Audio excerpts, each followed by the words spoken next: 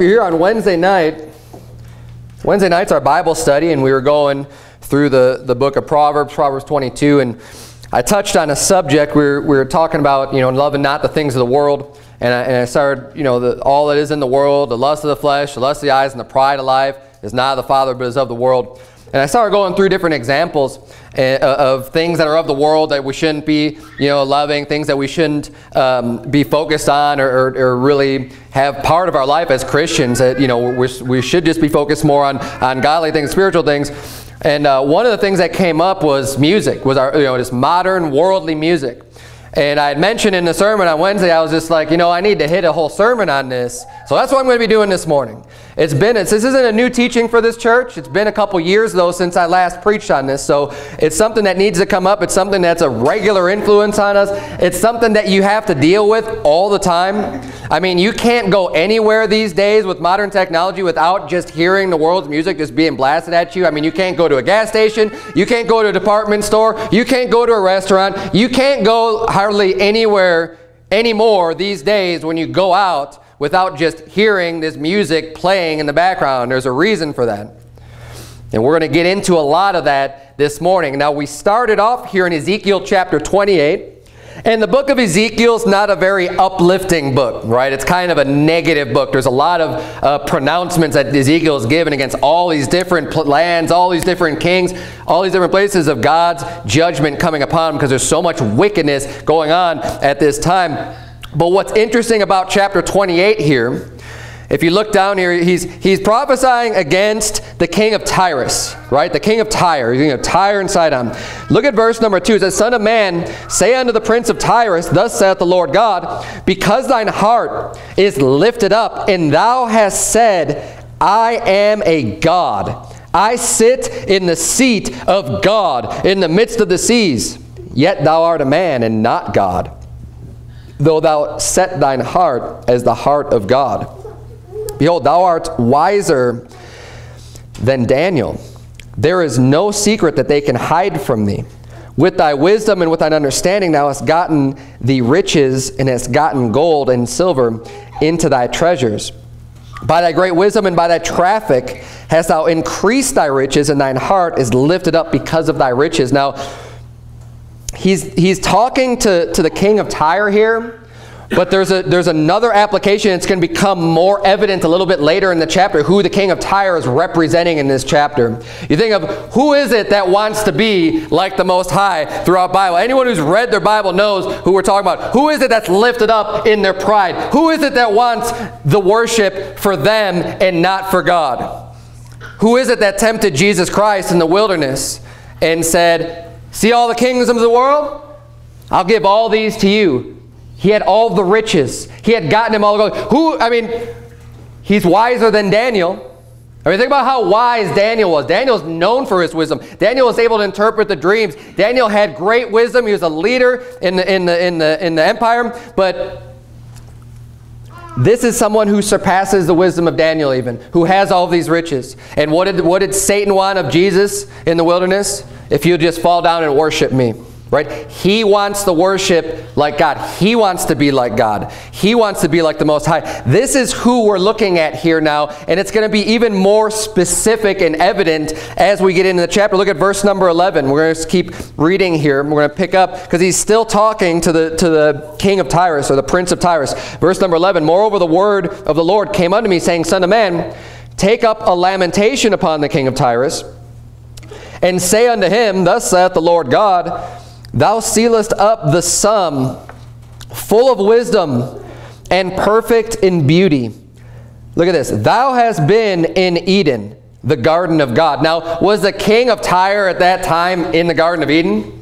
No, of course not. The Garden of Eden was shut off, and there's the cherubims with flaming swords guarding. There's no more entrance into the Garden of Eden after Adam and Eve were kicked out. No one's going to the Garden of Eden anymore. This is obviously now he's referring to who he's really talking to. Thou hast been in the Garden of Eden. Who was in the Garden of God? Satan, right, as the serpent when he beguiled Eve and had her eat of the forbidden fruit. Thou hast been in Eden, the Garden of God. Let's keep reading here, verse 13. Every precious stone was thy covering, the sardius, the topaz, and the diamond, the beryl, the onyx, and the jasper, the sapphire, the emerald, and the carbuncle, and gold. The workmanship of thy tabrets and of thy pipes was prepared in thee in the day that thou wast created. Thou art the anointed cherub that covereth, and I have set thee so, that thou wast upon the holy mountain of God. Thou hast walked up and down in the midst of the stones of fire. Thou wast perfect in thy ways from the day that thou wast created till iniquity was found in thee.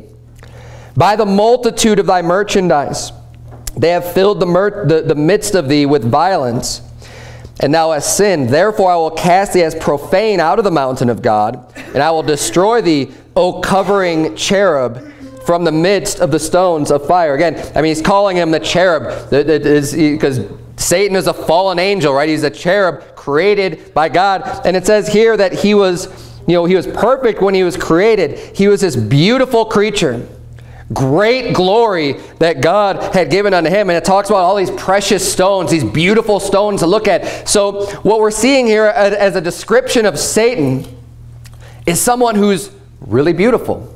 It's not, the world's picture of Satan is the red guy with the pitchfork, the horns, and the tail going, and poking people and ruling hell, right? But that is a completely false picture of Satan. That is not what Satan looks like. That is not who Satan is. First of all, Satan's not going to be ruling in hell. He's not doing it now, and he never will be. He's not even in hell right now. Satan walketh about as a roaring lion, seeking who he may devour. He's going to and fro in the earth.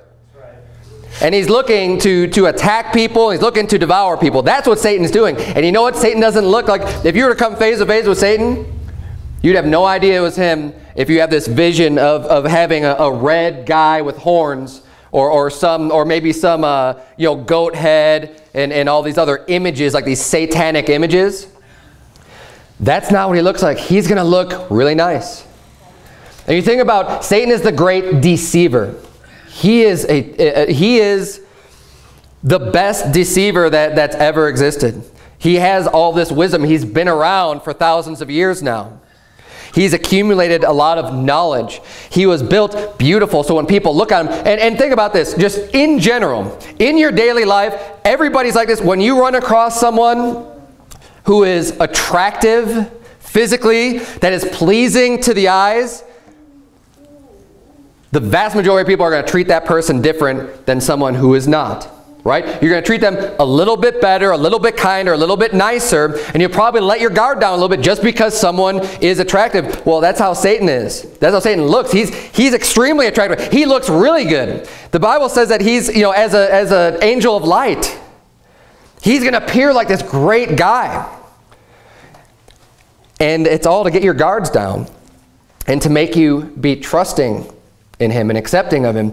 He is the best con man that has ever existed. And we need to be aware of this. We never forget this. Don't think that you would just be able to spot Satan. I mean, think about Judas. Jesus said he was a devil from the beginning, yet none of the other disciples knew that he was the traitor until well after it happened. When Jesus sat down with them at the Last Supper, they had spent years together, 3 years together. They were going all over the place in this tight group of friends and disciples of Christ. Were going around ministering. They got to know one another. They got to know Judas. But at the Last Supper, they didn't say, when Jesus said, one of you is going to betray me, they didn't all just go, yeah, it's Judas. None of them knew that. They all said, is it me?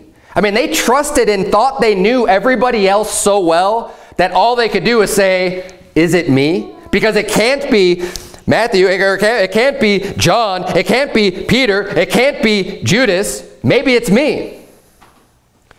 That's the attitude that they had. And that's how sneaky. And you know what? He was a devil from the beginning, and he was a good con man. He was a false prophet, a false teacher, but he infiltrated and snuck in as if he was part of the group.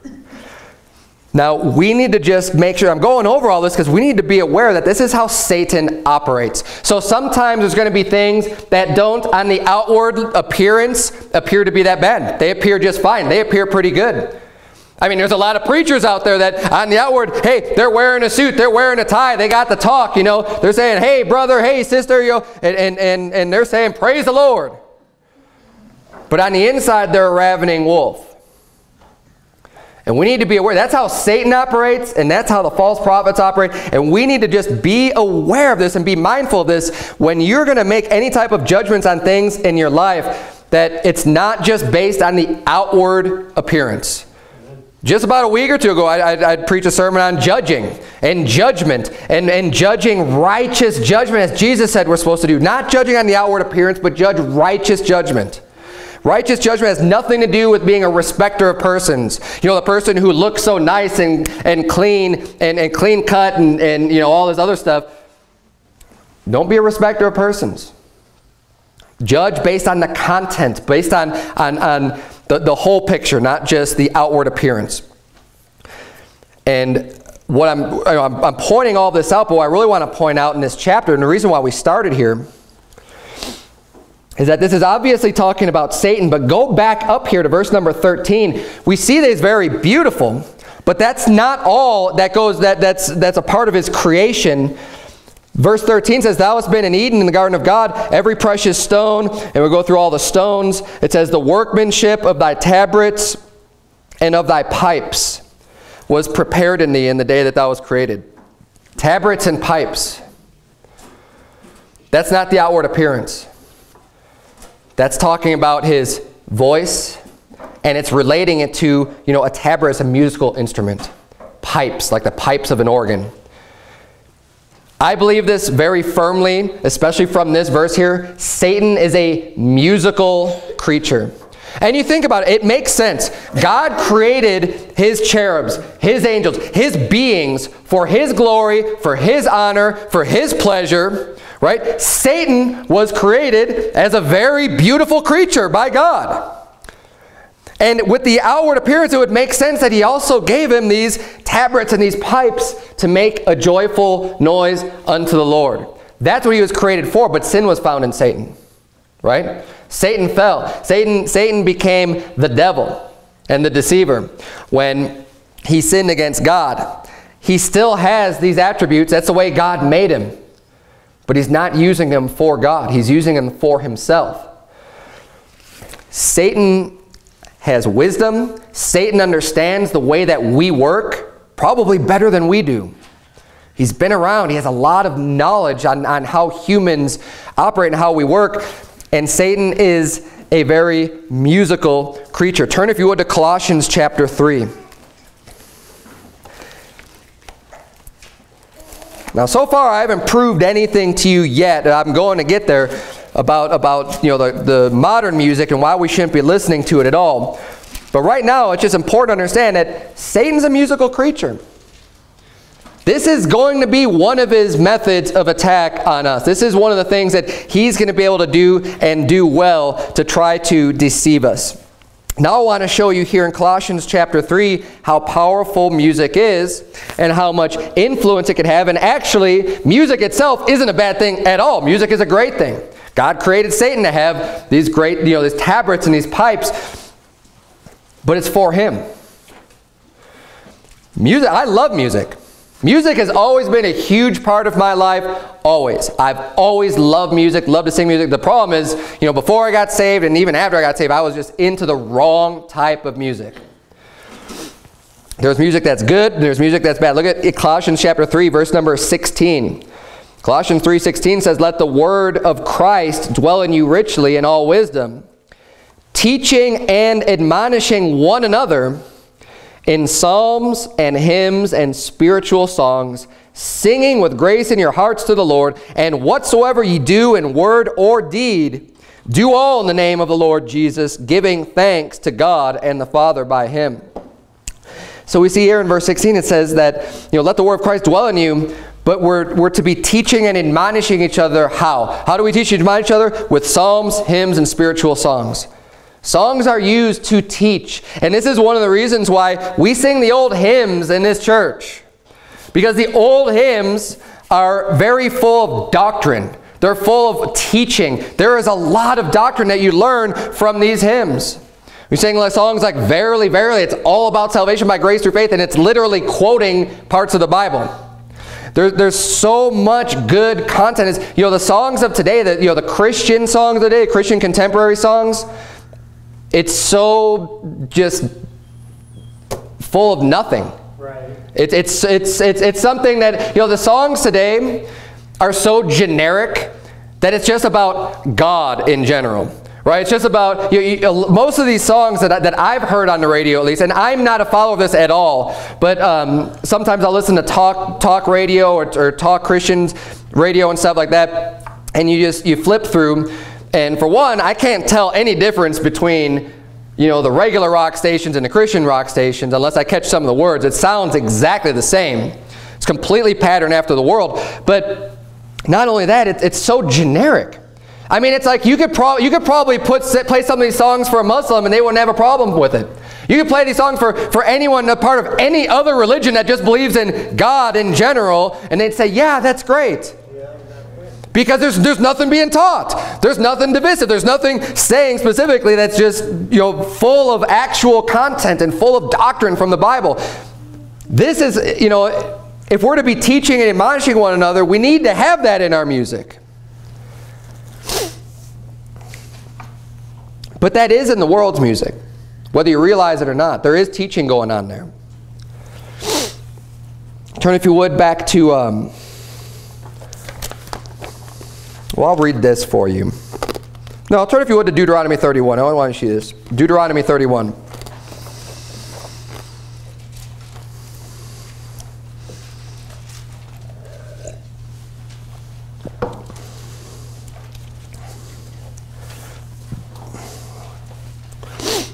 Music is powerful. Music has a profound influence on us, whether you realize it or not. Music is definitely used as a way of teaching. It's a way that God says it's a way of teaching. In Deuteronomy 31, we're going to see here God instructing Moses to write a song for the intent that it stays with the people, that it gets ingrained in their memories, and they don't forget the words of God because he put it as a song and he put it to music so that they could remember it. Look at Deuteronomy 31, verse 19. The Bible says, "Now therefore, write ye this song for you, and teach it the children of Israel. Put it in their mouths, that this song may be a witness for me against the children of Israel. For when I shall have brought them into the land which I swear unto their fathers, that floweth with milk and honey, and they shall have eaten and filled themselves and waxen fat, then will they turn unto other gods and serve them and provoke me and break my covenant. And it shall come to pass, when many evils and troubles are befallen them, that this song shall testify against them as a witness, for it shall not be forgotten out of the mouths of their seed. For I know their imagination which they go about, even now before I have brought them into the land which I swear." Moses therefore wrote this song the same day and taught it the children of Israel. So God's instructing Moses, write this song, take this song and teach it to the children of Israel, get it in their mouths so that they learn it, they have it memorized. And he says, you know what, in time to come, yeah, right now, you guys are going to be following me. Right now, you're going to have seen the battles. Right now, you're going to know the struggles. Right now, you're going to be closer to me. You're going to understand who I am. But in generations to come, when things start getting easy, when you don't have as many struggles, when you start being, because I bless you, and you start getting wealthy, and then your children start to forget who the Lord even is, he says, they may forget me, but you know what? This song is not going to be forgotten out of their mouths. They're still going to be singing this song, whether they even realize it or not, what they're actually saying or what the words even mean. He says this song is going to stick with them, and then, at least some of them are going to come to their senses and say, wow, this is a witness against us because of where we had gotten to by this point. But this is something that he used to be able to transcend generations. I mean, something that was able to last, not only because it's God's word, but he says it's going to be in their mouths. You could get God's word in your heart at any time by studying and memorizing his word, but you have to consciously do that. I mean, you have to make an effort to do that. You want to learn Psalm 100, as was our memory verse for this past month. You got to make an effort to go and do that. But he says when he gives them a song, all the children of Israel, they're going to know this song. Why? Because people are just going to be saying it's going to be part of the culture. It's just going to be music that they're going to realize whether or not they ever go to the tabernacle. They're going to know this song, and it's going to witness against them. And that's one of the powers of music, is the ability to not only get into your mind, but to stay there. Right. There is a staying power of music in your mind, and anyone who's listened to music should know that. I can't even tell you. And I'm not saying this to glory at all. It's actually irritating how much of the world's garbage I have in my head right now. I could probably recite or sing to you songs of entire albums for like scores of albums that are just stuck in my head. And when I hear it on the radio, it's just like I just know all the words. It's right there. Why? Because music is that powerful. It's able to get in, and once you get it in, you can't get it out. I mean, there's those songs that you might have even hated. You know, there's just like, why is this song stuck in my head? Just get this song out. But that's what that does, and that just illustrates the power of music. And it's funny, you know, I often joke or laugh about it, but we need to be able to take a step back and say, you know, this is real. I mean, this is a real effect that happens as a result of the music. It gets in your head and it stays there. Now, a bad approach to take to worldly music, the music that the world puts out, is to just think that it's benign, it's harmless, there's nothing wrong with the music that the world puts out, because it's not. There is an agenda, there is something that is being taught to you when you listen to music, even what you think is just the most harmless music in the world. Musicians, think about this, a musician's called an artist, right? I mean, anyone would agree with that. Musicians are artists, and what is the artist trying to do? They have a message that they want to convey. They're trying to illustrate something. You're trying to get something across. Now, I'm not saying art is bad. I'm not saying that artists are bad, but there's a message there. There's something that you are illustrating to someone, or someone you're trying to convey, whether it be on a painting or whether it be through music or any other form of art. You're trying to convey something to them. Today's musicians are no different. They have messages that they're trying to deliver. And the more you get to know about these people who you love to listen to on the radio, the more you learn about them, the more you're going to realize what their message is about. You start seeing who they really are. You know, when I always grew up relatively conservative, right? I grew up in a pretty good home. I wasn't saved. You know, my parents weren't saved, but overall, I thank God for the parents that I had. I thank God that they had rules for me. I thank God that they cared about me. And I grew up pretty conservative, right? Pretty relatively old-fashioned, pretty good. Not that bad, but as far as the world's concerned, right?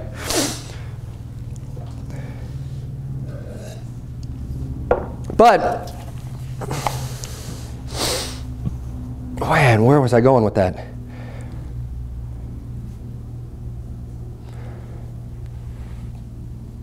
I grew up pretty conservative. God's standards. What? By the world's standards. By the world's standards, yeah, but, man, where was that? What in the world?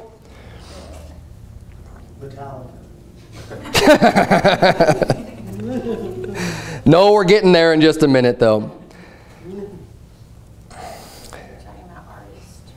Yeah, the artists have a message. Once you start to learn that language.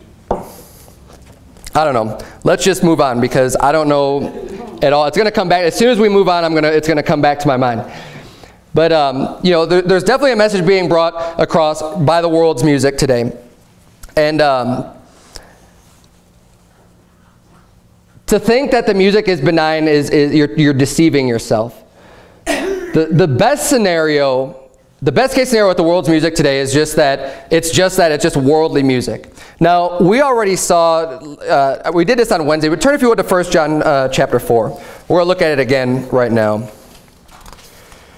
Or, I'm sorry, 1 John chapter 2. 1 John chapter 2.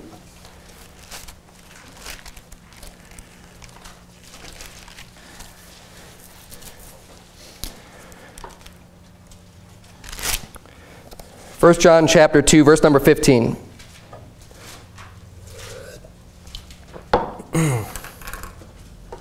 Bible reads, "Love not the world, neither the things that are in the world.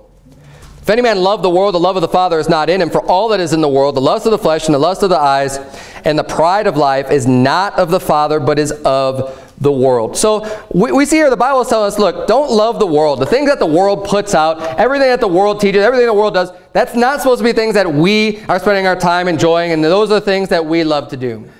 We're supposed to be avoiding that anyways. And the best case scenario with worldly music is that, well, it's just put out by the world. You know, and the litmus test is it of the Father? If it's not of the Father, then it's of the world, right? So when you think about your favorite musicians, you think about your favorite bands, your favorite artists, right? Are they singing about Christ? Are they of God? Are they of the Father? Is that what they're about? Is that what they're promoting? If not, it's of the world. Okay? Now, that would be one thing, you know, and that's still just one level, but right away you can see, well, we shouldn't get involved with that anyways. That shouldn't be the stuff that we love, if it's just of the world. The Bible says not to love the world, not the things of the world. If we love the world, the love of the Father is not in us. But I think it goes deeper than that. I think that these messages that are being put out there, oh, I know, yeah, now I know exactly where I was going. It's there, all right. I knew it would come back to me. The message that these people are trying to put across, when you get to know these artists, when you learn a little bit more about them, you'll get to understand what their message actually is. So when I was growing up, I loved all kinds of music, all genres. I grew up in the 80s and in the 90s.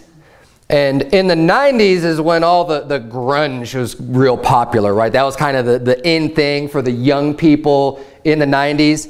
And there was the bands like Nirvana and Pearl Jam and stuff like that. And I remember, because I had grown up relatively conservative, and I had these views, and you know, I was against, at the time it was a big thing for high schools offering birth control in the high schools and stuff like that. And I remember in our speech class, you know, I did pick a side, and I picked against, you know, fighting against that. I thought that was wrong. And look, even just being unsaved and, you know, relatively worldly, I still was just like, you know, that's wrong. I could see that was foolishness to just promote this and just say, oh yeah, this is fine, kids can do this stuff, and just promote fornication. You know, I had a lot of values that were instilled in me. So when I would listen to the music that I loved, because I love this music, I mean, when you hear the guitar and you hear the drums, and it's like you start to feel like, man, I love this music. This music is great. It's awesome. It feels good to listen to this music. But then you get to know who these people are that are putting it out, and I'm just like, and I'll tell you what, this Eddie Vedder of Pearl Jam is wicked as hell. Yeah. I mean, this guy is extremely wicked, extremely pro-murder. I mean, they call it pro-choice. He's a pro-murder, just pro-death. This guy is a devil. And anytime I would hear him speak, because he was always speaking about his message. I mean, they were political activists as a group outside of their music.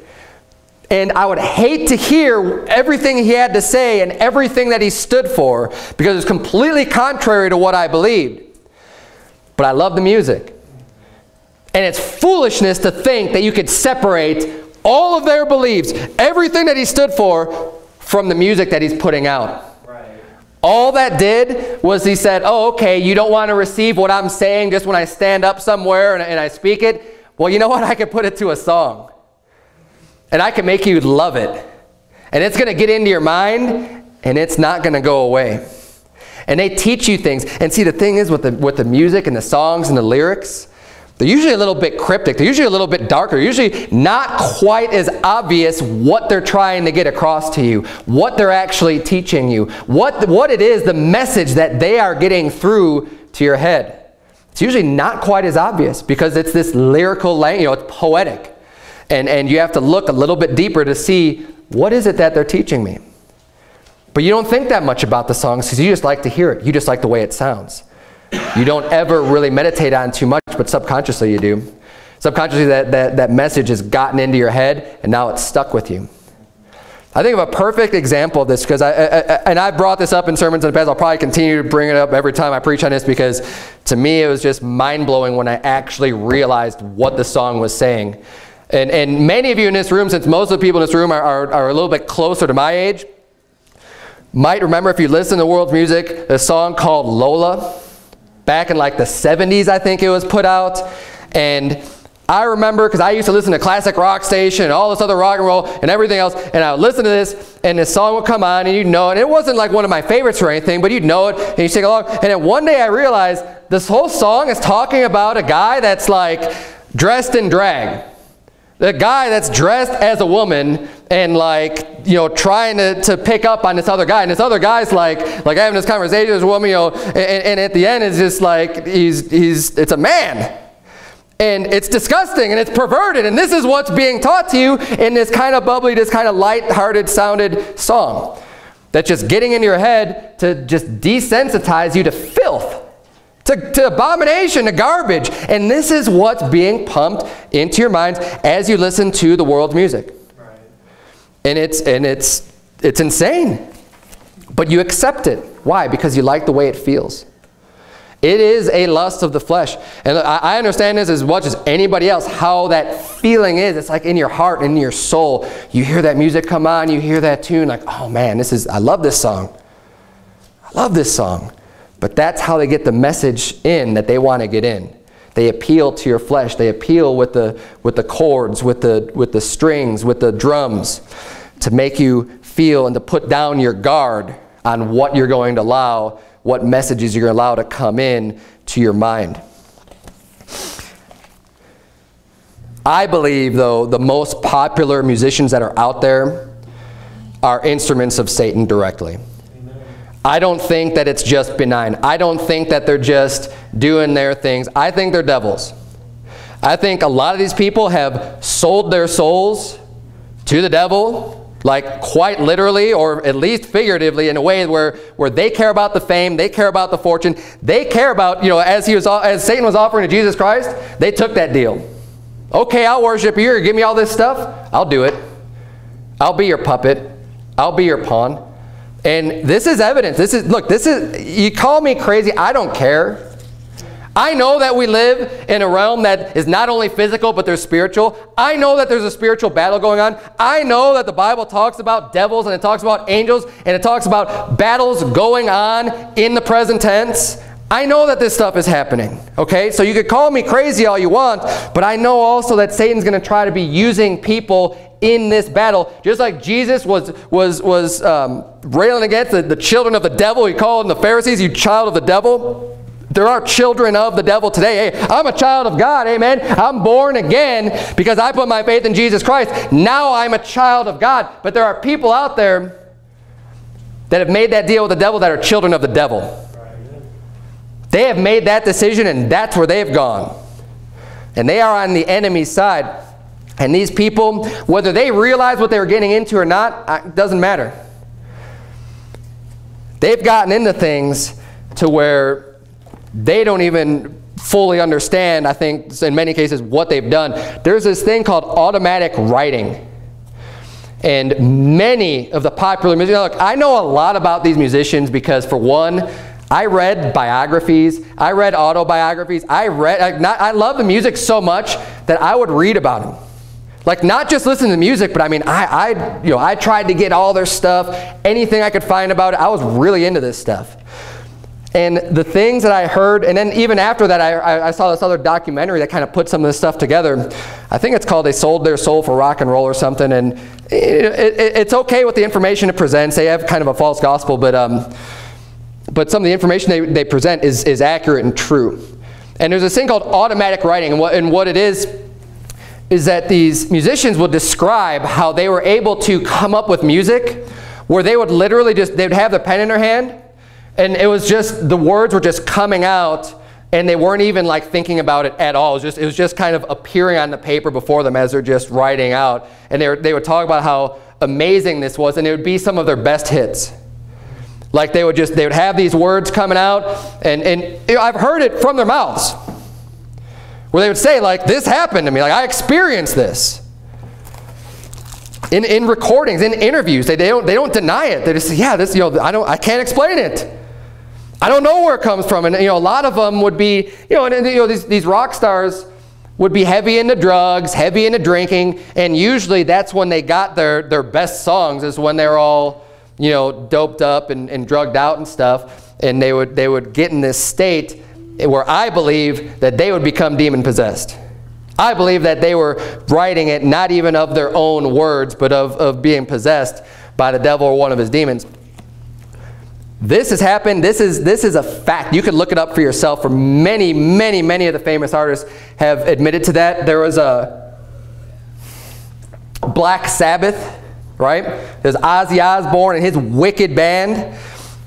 They claim that there was, that they all would admit to this, that when they would play, it was like there's a fifth member, there's 4 members of the band, it was like the 5th member of their band that would just like bring them all together, that there was like an entity or something that they could feel present in their music. Music is powerful. A lot of people think, oh, it's just some gimmick, oh, you just do this because they just want to make some extra money. They might want to make some extra money, but it's way more than just a gimmick. Bob Dylan is one who's been on record of basically saying that he sold his soul to the devil. Jim Morrison spake of communicating with spirits. He was always, Mr. Mojo Rising was always talking about this Indian spirit and stuff when he was a kid that went into his body.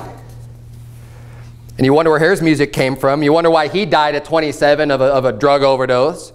Jimi Hendrix talked about his voodoo and his voodoo music. You look at the Beatles or Led Zeppelin, who were buddy with Aleister Crowley, the famous Satanist that was into witchcraft and all kinds of disgusting. I think he was a sodomite as well, just into all kinds of wickedness. And they consulted him, and I think the Beatles even had a picture of him on their Sgt. Pepper's album. And I mean, when you start realizing more, you think, oh, the Beatles, I want to hold your hand, it's just so harmless, it's just so, no. Those guys were wicked. I mean, think about John Lennon was one of the Beatles who said, imagine no heaven, imagine no God. I mean, his song, Imagine, is wicked as hell.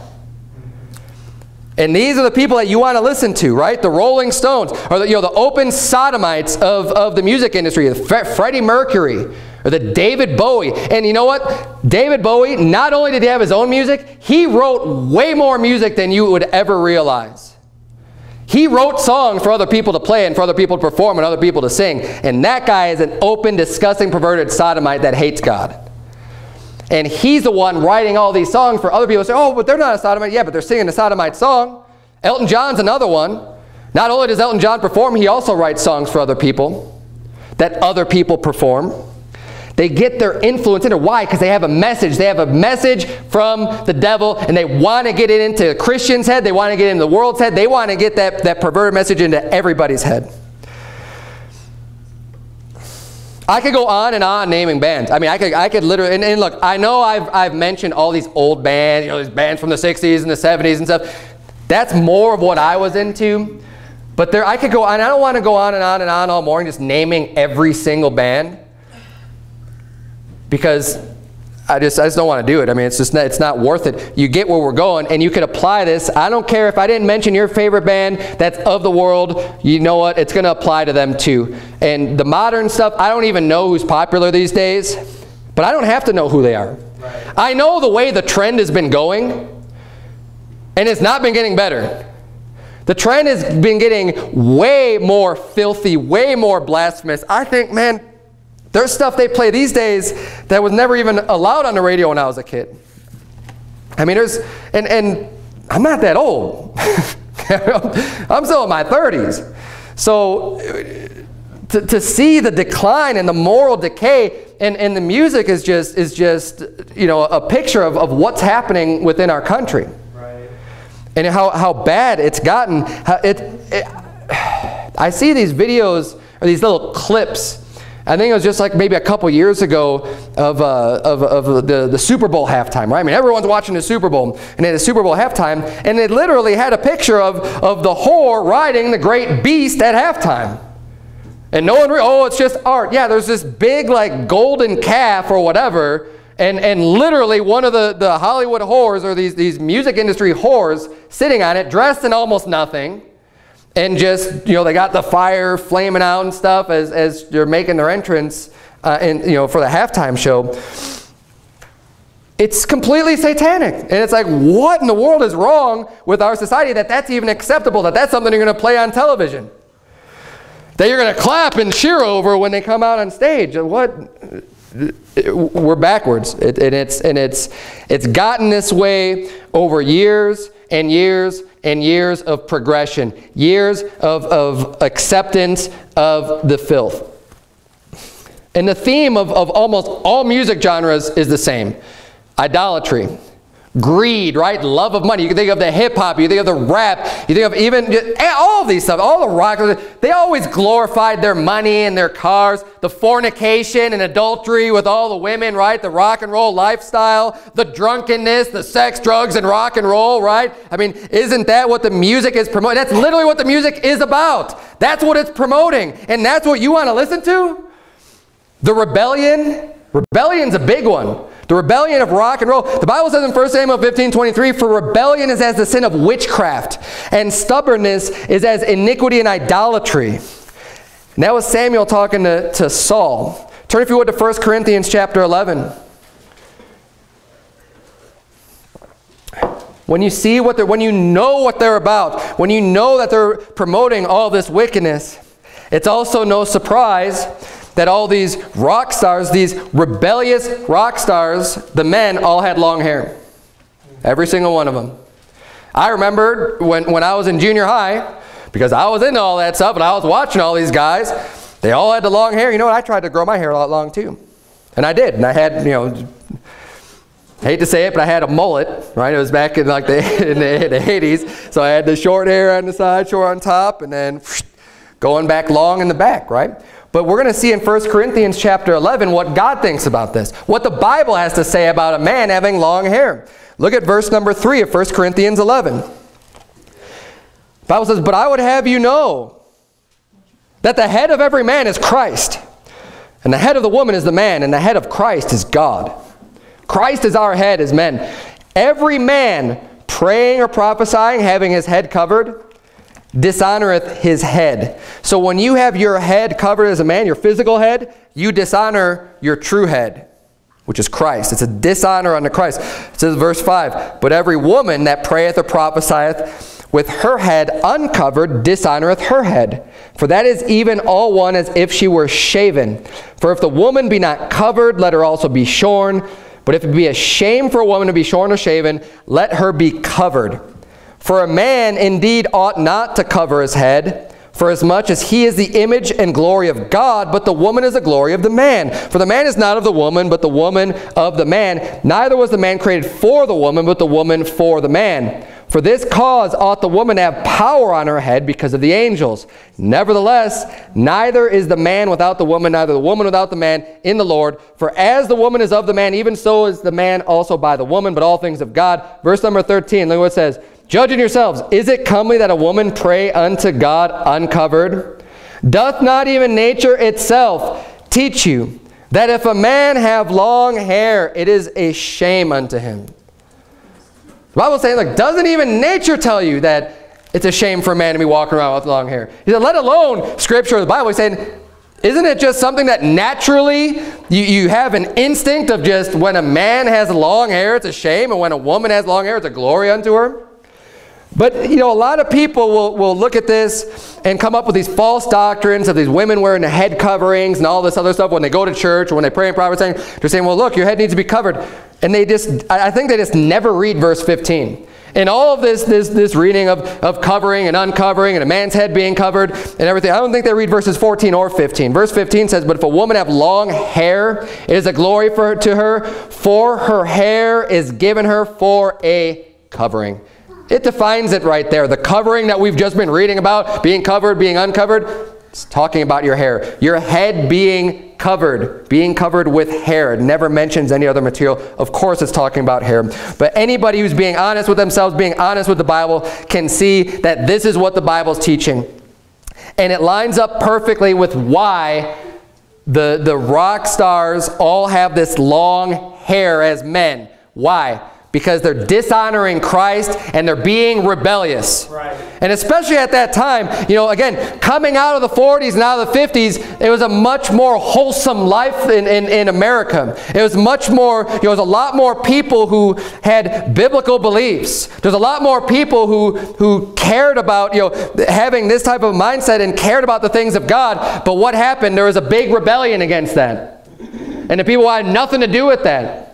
And what they do, they rebelled, they grew out their hair, and they sang about all this life of this hedonistic life. If it feels good, do it. I'm just going to do this drugs because that's what I want to do. I'm going to fornicate because I think it feels good and I want to do that, and I'm going to call it love. God calls it fornication. Not to mention all the nakedness, especially these days. The female stars are nothing more than just a bunch of whores out there on the stage. They're doing all these perverted acts, and you know, they thought Elvis was bad when he came out with his hip shaking. And look, I'm not for Elvis either, okay? But you thought that was bad? Look at where we've come. Preach it, Pastor. I mean, they're practically having intercourse on stage these days. We went from a hip shake to wearing almost nothing and having intercourse on stage. That's where we're at today. And this is where today's music is going to get you. Think about that with your kids too, and what you let your kids listen to. Because they're going to idolize these people. Because these rock bands are all about the self-glorifying image too. As children of Satan, you know what they do? They take the attributes of Satan. Satan is lifted up with pride. He wants everyone glorifying and worshiping him. Guess what they do? They're lifted up and all full of themselves.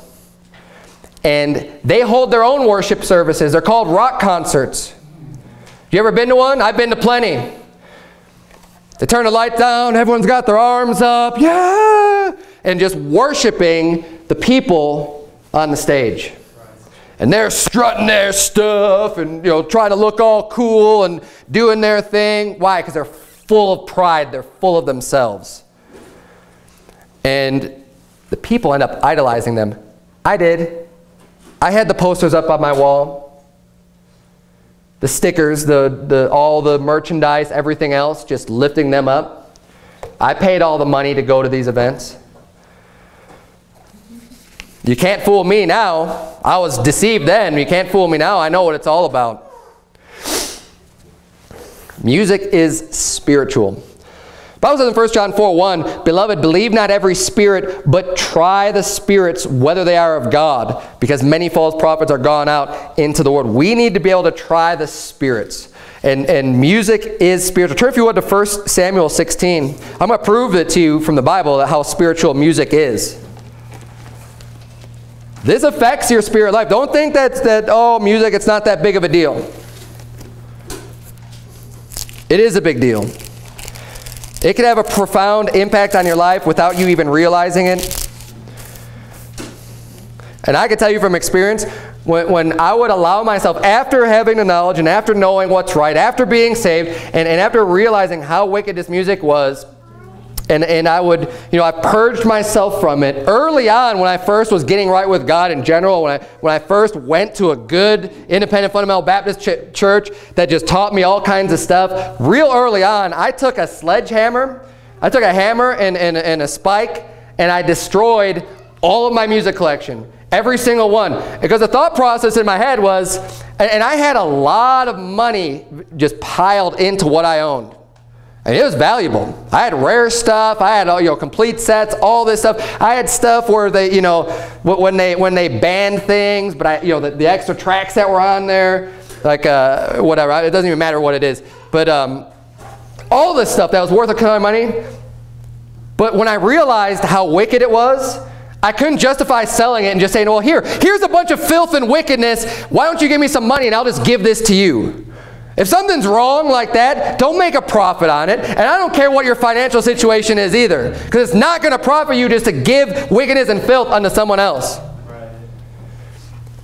So I came to this truth and I said, you know what? I'm not even going to throw it away. Because if I throw it away, someone can just pull it out of the garbage.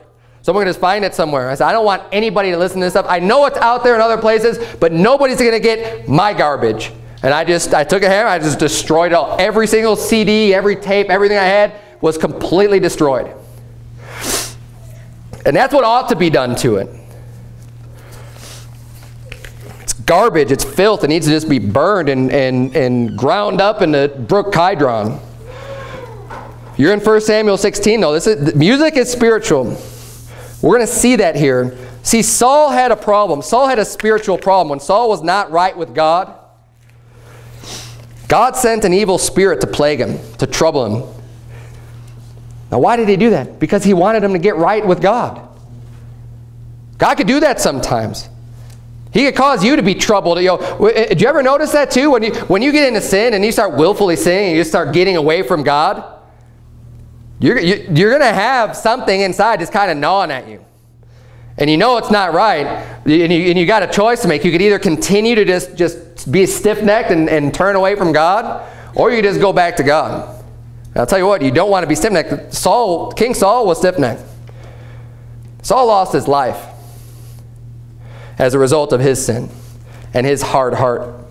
But look at what happened here in 1 Samuel 16, verse number 14. The Bible says, "But the Spirit of the Lord departed from Saul, and an evil spirit from the Lord troubled him. And Saul's servants said unto him, Behold, now an evil spirit from God troubleth thee. Let our Lord now command thy servants, which are before thee, to seek out a man who is a cunning player on an harp. And it shall come to pass, when the evil spirit from God is upon thee, that he shall play with his hand, and thou shalt be well." And then jump down to verse 23. "And it came to pass, when the evil spirit from God was upon Saul, that David took an harp and played with his hand.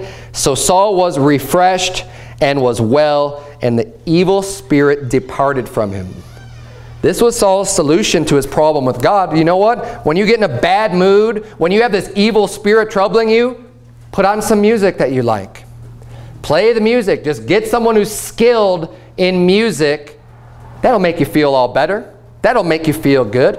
And you know what? It worked. It worked. When God was playing with the evil spirit and David played on the harp, guess what happened? The evil spirit departed from him. He felt better. Now, he was just masking his problem, but that shows you the power that the music had in his life. When he had this evil spirit, you know what? The music helped. The music helped solve that. But you know what? The music didn't help further down the road. It helped at first. It helped for a little while, but his little Band-Aid fixed by not getting right with God and just trying to ignore it and just put his mind on something else and just start to feel good because of this music, it wasn't enough for him. Because after a while, you're going to start reading when David would play with his hand and Saul picked up a javelin and tries to kill him with it against the wall. It wasn't helping at all. He was still plagued with the evil spirit. So it's not, you know, it's a temporary fix. It's only going to make things worse when you try to get away from it. But the reason why we turn there was just to illustrate and to show you the power that music has and that it is spiritual. That music itself gets to your soul. I mean, we sing out of the songbooks, you know, soul-stirring songs and hymns. And they are soul-stirring songs and hymns. I love them. And music affects me, you know, either way, but we need to make sure we're affected by the good music, by the right music, and not by the world's music and what Satan is putting out there.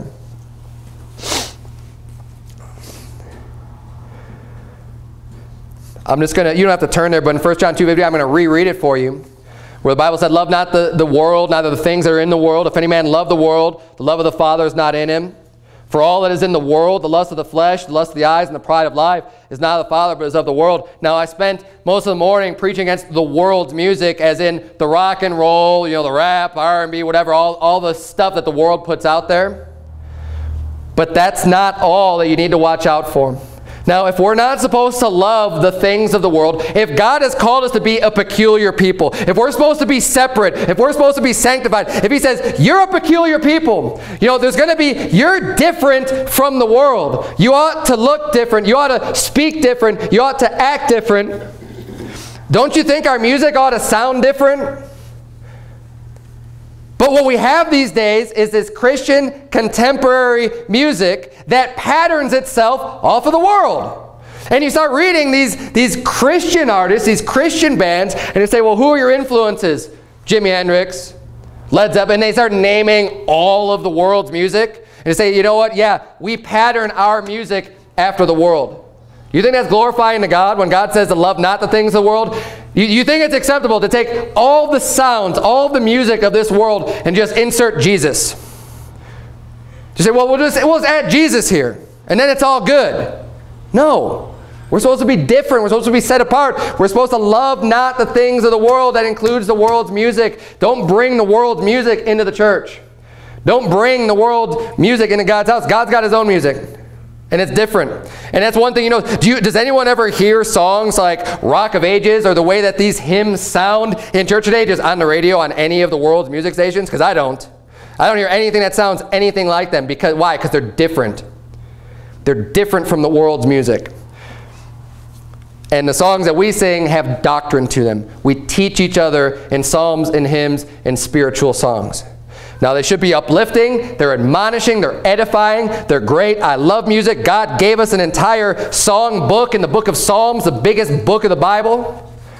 God loves music. He created musical beings. You read about in heaven how he has a host just singing and praising unto his name.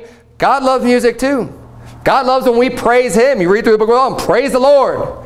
Praise God. You see that command over and over again. Praise God. Praise is praising and singing unto the Lord. But let's make sure we have the right music and we don't let the devil's worldly music influence and impact us. And look, I know, you know what? You might say, yeah, but I love my music. Is it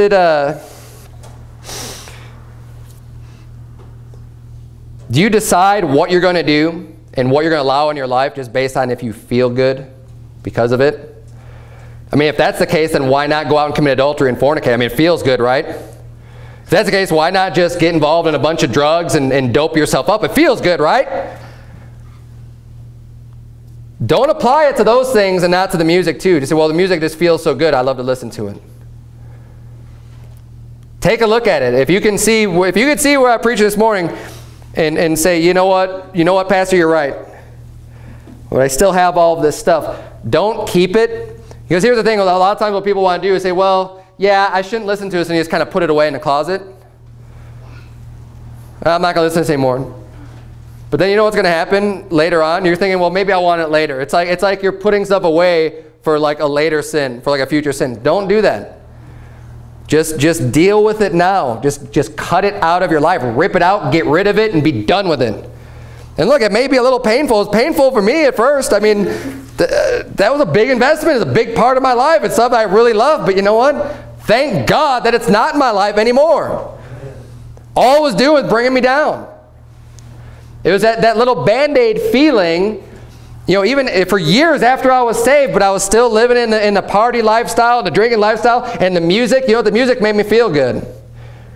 Even though I was super depressed and angry and nothing was working out great because I was not listening to God, and I had a troubling spirit from God on me because I wasn't doing what was right when I knew I should be doing what was right. The music helped to feel a little better, but you know, it didn't solve any of my problems at all, and it would have been way better just to get rid of it way back then, to get back on the right path as just one of the things that was wrong in my life. But the world's music is not going to help you spiritually at all. It's only going to hurt you. Let's bow our heads and have a word of prayer. Dear Heavenly Father, Lord, we thank you so much for giving us this wisdom from your word, dear God. I pray that you please help us all to take heed to ourselves and to the music that we listen to, dear Lord. I pray that you would please help us all. Anyone who has a problem with this, dear Lord, like I did for so long, I understand it. And I pray that you please help us to have the strength to acknowledge and just make the decision in our life to just say, you know what, God, I love you more than I love my flesh. I love you more than I love this world. And I'm just going to give up this stuff because it's not helping me at all. Dear Lord, I pray that you please help us all to have that type of a mindset and attitude with whatever it is. Even if it's not this particular sin, dear Lord, help us to just love you enough to be able to remove the sin in our life. And it's in Jesus' name we pray. Amen.